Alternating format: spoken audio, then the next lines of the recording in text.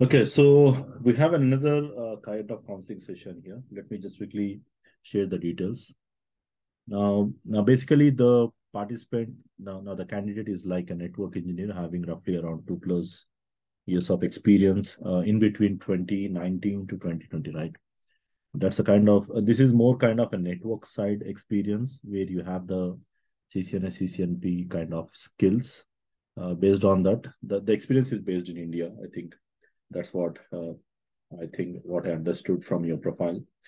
Now, currently, you are doing your master's. That's in the MSc in cybersecurity. Probably the first semester is completed. 3 more semesters are pending. So probably you want to get job ready before that. That's the kind of and the background education, like you have completed the bachelor in computer science along with the CCNS, CCNP trainings.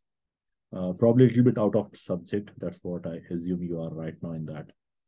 Now, what exactly the main goal of the counseling session is to enhance the skills and obviously try want to understand which type of the skills basically or where exactly to go. What is the suitable profile to go with? As per your friend suggestion, some are saying kind of protocol testing, some security side. Basically, what?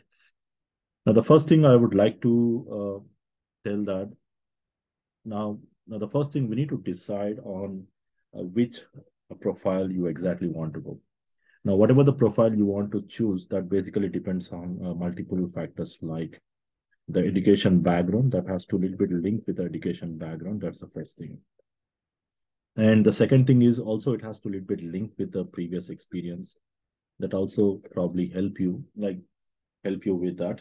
Like let's say if you have a kind of network experience as per this, so probably moving on with a network and with some network security add-on, or probably you can move on to the cyber security. That's what it is.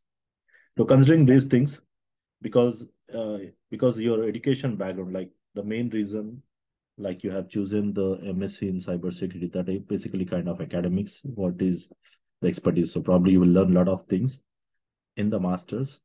Parallelly, you need to add some kind of courses which give a more practical exposure to the real time kind of things because most of the academics what you learn especially in India or anywhere, so most of the academics are more theoretical based, very less practical oriented unless you have very good institutions where they give some practical kind of projects, but most of them are kind of, and even the projects, most of the people I've seen they do masters or bachelors in US or UK, wherever it is.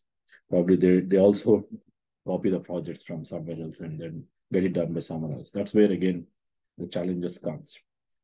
So basically, as per my knowledge, what you have to do is you just need to go on with the cyber security. That's the thing. Of course, you have to update the CCN and CCNP skills. That's the first thing.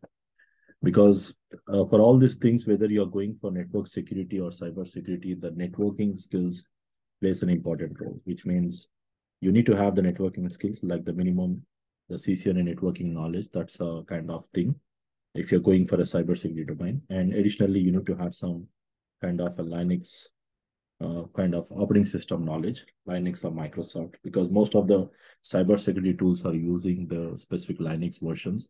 So you need to have some kind of operating system knowledge, especially the Linux one. Or if you can add some other server kind of knowledge, that's something good, but not mandatory, like any Microsoft server or Linux server kind of skill set. And the additional things like you need to have some kind of programming skills. So a little bit on programming skills. You don't need to be an expert on the programming skills because most of the time the cybersecurity kind of working professionals they might be using some kind of inbuilt tools, and of course you need to have a proper mentor into that's something important because when you're going for cybersecurity, you need to have a proper mentor who is already into this profile and who is already working into this profile properly. That will be the right person to guide you with that. So that's something we can help you out with the connecting them. That's the thing. So basically, the plan for you is to start up with revising the CCNA CC level skills. That's something what I suggest initially because you have already done some trainings on this. Either you can use our training videos to quickly revise if you can manage it, or else if you want a little bit more focused on a time-to-time schedule, you can also opt for any kind of online classes. So that's the first thing. And the second thing, you need to go on with the security stuff, because once you're into cybersecurity, probably you need to add some kind of firewall skills like FortiGate firewall, and then there will be a different levels of training like CISSP. There are different training programs you need to add once you started getting into it. Okay, so some firewall skills, probably can add some firewall skills, and then add some cybersecurity skills.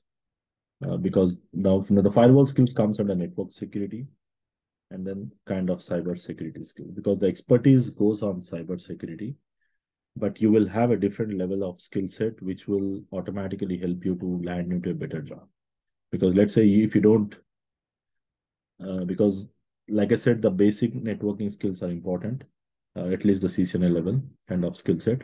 Of course, when you're doing masters, you do learn some kind of programming skills as well in that, because these all come. So you need to focus on a little bit more on this skill set. And then CCNA level skill set, as you have already done NP level training, I recommend you to revise at the NP level network side, because this will help you to get into a network side job, at least to start up as an initially once you finish with your education background. And probably if you had any one or two firewall skill set, this will help you to land into a network security role. This kind of role. So this first one will help you to get into the network kind of role based on your previous experience. This is something kind of an immediate opportunity you can get into if you have this. The second thing, the better option is if you can add a network security role, that is more better than the first one. And of course, the third is better than the previous one. So if you have a good cyber security skills, let's say with some one or two firewalls, like normally FortiGate or ASA, different firewall skills you can add. Any one or two firewalls will be sufficient, because you need to understand that cyber firewall network security as well, apart from network. So these are the three level of skill set you can acquire and expertise. Now, why I'm saying three skills, because now many people, they just say focus on cyber security. But as per your profile, as you already been on network side job in India back in 2020, and already you have the skills, but you don't remember the subject because it's been 2-3 years you are not into it. But this will help you to land into a job, and then probably these three different levels you can say. Just like you have the code, right? You try to uh, go for the best, but in case in the worst cases, if you are not good at it, or if you are not able to manage this, then at least you can land into this kind of role that will again kickstart your career. And even if you cannot into this, then still there is an option on this level. So you get the three different levels of skill set where you can move on. Maybe in the future, like I'm not saying that maybe you get into a job of this for a meantime, let's say once you finish your semester, but that doesn't mean that that ends there. So at least you start up on this, and slowly you can work on these two things as well, where you can realize where you missed out. But if you really focus on these things, like considering your masters and considering your experience a little bit on network side, probably this is something where definitely you have to land. If you are unable to land, means that's where you might have to work out on these things. And the other thing, like I said, you need to have a kind of a mentor who is already working on a cyber security. And the other thing, you need to have some kind of engineers contacts, probably. If you can figure out some close contacts who are already working on network side or cyber security side, based in UK specifically, if you are, then that will also help you to understand the local market over there, the job options and how we can apply for the jobs and how the contracts works, all these kind of things that will also help you. So you will find definitely people on social media platforms, like you need to start connecting with this kind of people on LinkedIn, or get into some Facebook groups which little bit focused on specific regions like UK and cybersecurity groups. So you need to keep in touch on these groups where you can interact different similar kind of profile people, and you can gain some skills in. That's something you need to follow up. So these are the sum of the things what I would like to suggest on this counseling session. So we'll quickly see if you have any questions, probably we'll try to add. But considering this is something what I really suggest for you, considering your profile,